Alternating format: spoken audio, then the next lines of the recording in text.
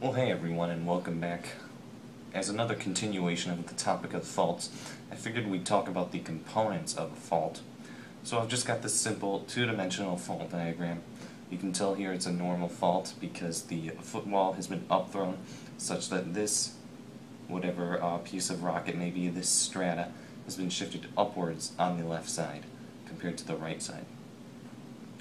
So one of the first components we can talk about is this right here. It's always the upper angle, the upper left angle on the hanging wall, or the upper right if it's facing the other way and the footwall were over here.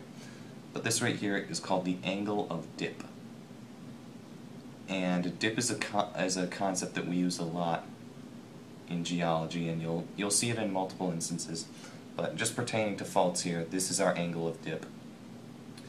Side note, usually normal faults have much steeper angles of dip, usually somewhere between the 85 to 75 degrees range, whereas reverse faults are generally somewhere more around 45-ish, or they can get as low as that, rather. But next to the angle of dip on this side, we have a unique angle in that you draw this, where this line meets this line, you kind of draw a little, just a straight line downwards, such that it would be perpendicular to this bottom piece here. And this little angle in here is called our angle of Hade. H-A-D-E. It's not that important, honestly, but it does exist. You won't see it used in many instances, not nearly as much as dip. But just be aware that it is there. And moving away from angles, if we look at the vertical and horizontal components of the displacement between these two pieces of the strata, right here, if we go from bottom piece on this one up to the upper boundary of the strata on this one, this right here is known as our throw. It is the vertical displacement that the bed of strata experiences. So you know, when it's together, the throw is 0. But since there is a vertical displacement between it, it now has a throw value. And excuse me, I actually did mess that up. It should be from top piece to top piece, not from bottom piece here to top piece here. Either top to top here or bottom to bottom. And that's your throw. And complementing throw, we have this here. If you kind of draw a horizontal component from this piece to this piece, between the two edges.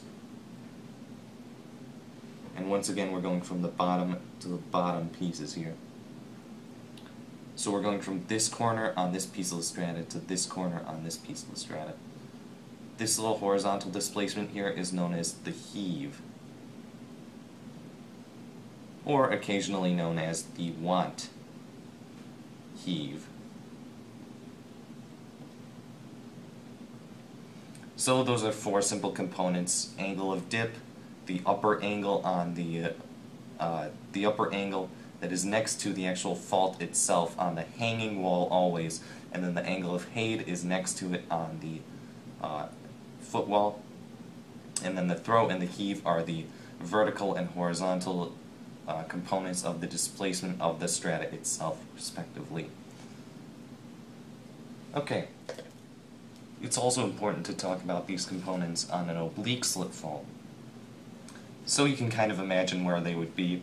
Even though it's in a 3D block diagram, we use similar things. Just imagine these two, when determining the throw and the heave, just as two-dimensional. Try to push them back to where they would be flat. And you can say, well, if these two were aligned perfectly, then the throw would look something like this. It would go down, and yeah, maybe top to top, somewhere around there.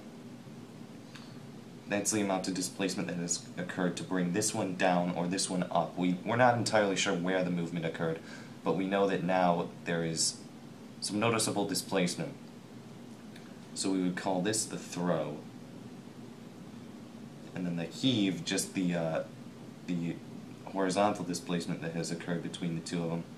So just draw a little line such that this forms kind of a little 90-degree triangle, a right triangle there. And this little guy right here, that's the heave. Simple enough. And there's two or technically three other components to talk about specific to oblique slip faults. We can actually create names for the ways in which it behaves somewhat like a dip slip and somewhat like a strike slip fault. And those are simply called the dip slip and strike slip components respectively. So you'll recall dip slip refers to the vertical displacement of a fault. So if we look at this here, you know, and this is different from the throw, because this is a distance that goes along this slanted surface here. The throw is just measuring straight up along this flat two-dimensional surface. This is actually going along a slanted surface, so technically it is taking in two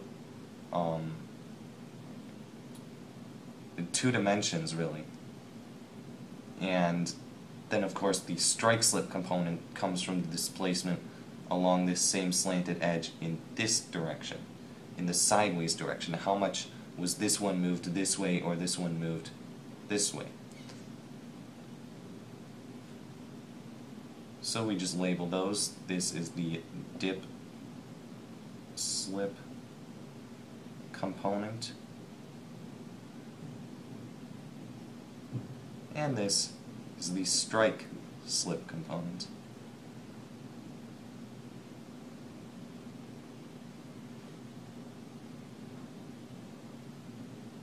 Simple enough if you understand what a dip slip and a strike slip fault is.